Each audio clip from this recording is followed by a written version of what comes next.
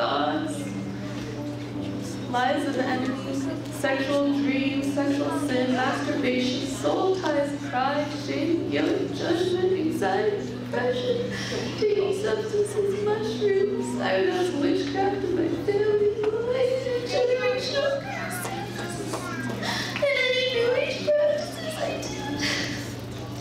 Oracle cards of tarot, medicine cards, Reiki, holy ceremonies, connecting with any spirit that was not of the Holy Spirit. Thank you, Father. I break every generational curse off you now. I break every curse of witchcraft off of you, and I detach you from everything you have renounced. I break every demonic soul tie. I break every word curse. Spirit attached must leave in Jesus' name.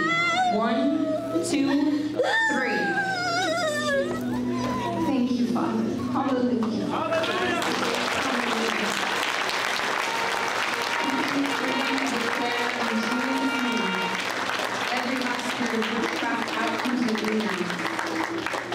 Thank you, Jesus. Hallelujah.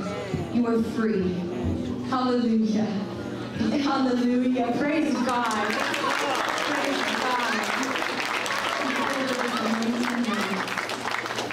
Thank you, Jesus. Thank you, Jesus. Hallelujah. Just stay there and continue to receive from God. Praise God. Hallelujah. Well, my name's Jordan, and I've been following Kathryn since this past August when I gave my life to the Lord, and my friend sent me the video, and I just got instant goosebumps watching her. And I started just watching more videos, and when I heard she's coming to Regina, I was just like, I gotta go there somehow, I gotta get there. And God planned the whole trip out.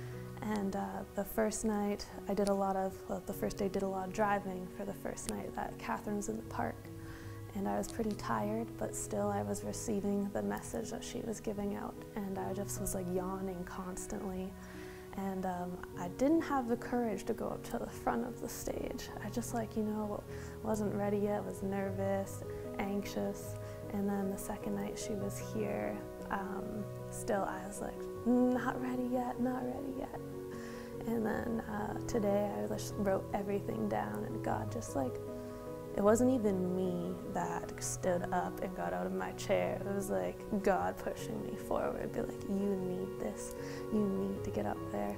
And it's like Kathryn knew, like God told her, she looked at me, pointed at me, I didn't even have to say anything or raise my hand, she just knew. And the message that she gave tonight just spoke to my spirit, and it was just so beautiful how to have that humbleness and to be able to come to God and that surrender and to get that help that you need. And it was just so beautiful, and it was all just a blur. I remember I went up there and looking at Kathryn's beautiful blue eyes, and I'm like, oh, looking at Jesus, and I just fall backwards. And I remember I don't remember getting up really, and then I just fall backwards again.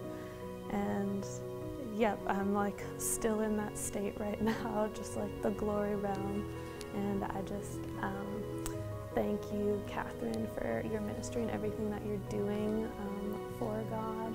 And I just thank you for coming to Canada.